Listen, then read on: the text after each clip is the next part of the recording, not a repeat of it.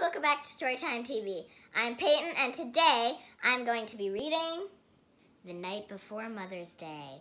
But before I do that, make sure to go follow me on TikTok at Ocean Sheepy, and go follow my family on Facebook as Storytime TV Online. Thank you. Now let's get to the video. 'Twas the night before Mother's Day. Sorry, there's such a glare. Oh, and I just got through almost to the end of this book, and then my mom's mom called because she's coming over for dinner, and it stopped it, and I wasn't done yet. And that's happened to me with a 20-minute video practically, so yeah. 'Twas the night before Mother's Day, when as quiet as a mouse, Dad told us his plan to get Mom out of the house.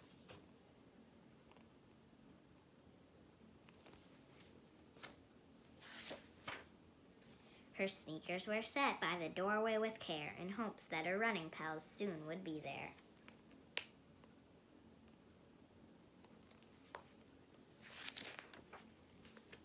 Then out in the yard there arose quite a crowd. "Come on, let's go, girl," her friends shouted real loud. "It's so nice out today, I want to play outside." So Mom, in her sweatsuit and red baseball cap, plugged in her earphones and jogged off in a snap. Maybe I'll go film one in the yard. Away to the kitchen we flew like a flash, as if we were running a 100-yard dash.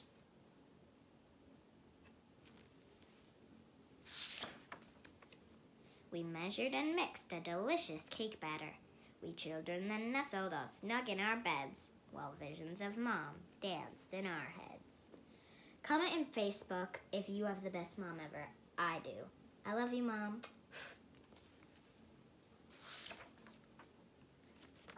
The next morning we presented a giant bouquet.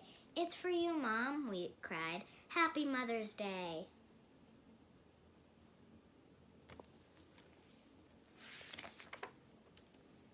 We read both of our cards, and after wiping her eyes, said, "A private spa session?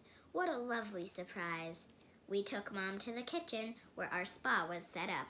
Dad served her black coffee in an extra large cup.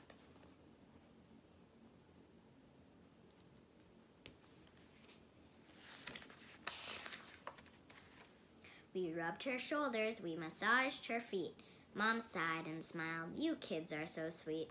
I wrapped a towel turban to cover her hair. Then we dabbed on a mud mask. No mess anywhere.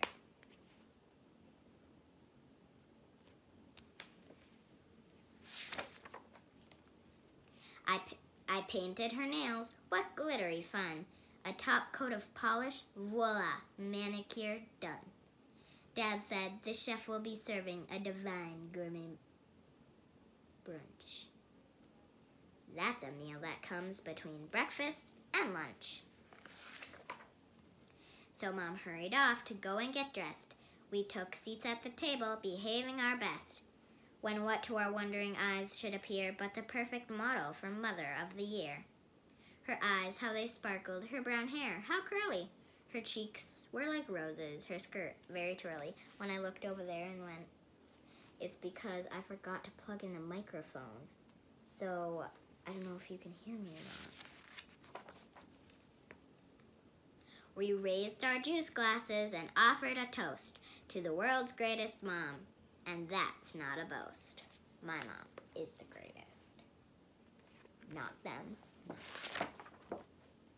Mom thanked us for everything. It brought her such cheer. She wished it could be Mother's Day every day of the year. I hope you liked it. I have the best mom ever, so I love that story, and so does my mom. But yeah, if you can, like and subscribe to our channel. I'll see you next time on Storytime TV. Bye!